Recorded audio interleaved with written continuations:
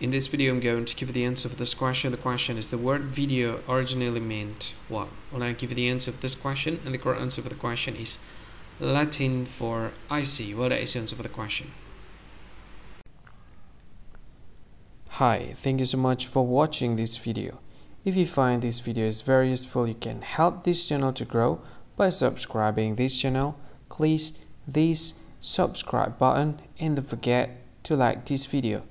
And if you find this video is not really good, or you don't really like this video, or you kind of feel that it's a little bit offensive or something like that, you can click this one, dislike button. You can do that anyway.